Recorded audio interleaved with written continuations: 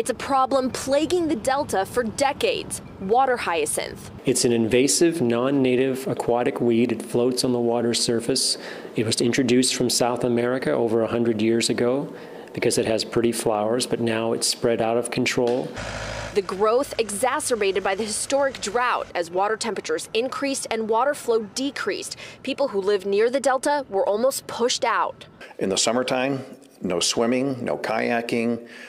The boating was very difficult. Properties values went way down. It was hard to sell houses.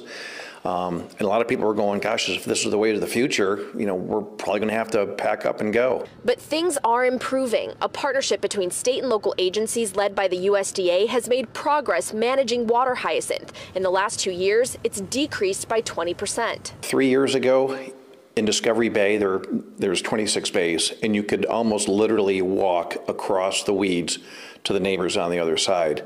And now, like I said, it's pretty much gone. The USDA says the work isn't over. It's using new technologies to continue to manage the water weed, including partnering with NASA for bi-monthly mapping of the Delta to attack the hyacinth wherever it pops up. Well, we hope to see that level of reduction each year until the point we're never going to eradicate or get rid of the water hyacinth, but we're going to reduce the need for control. Which comes as a relief for residents. Now it's, happy days are here again. In San Joaquin County, Natalie Brunell, KCRA 3 News.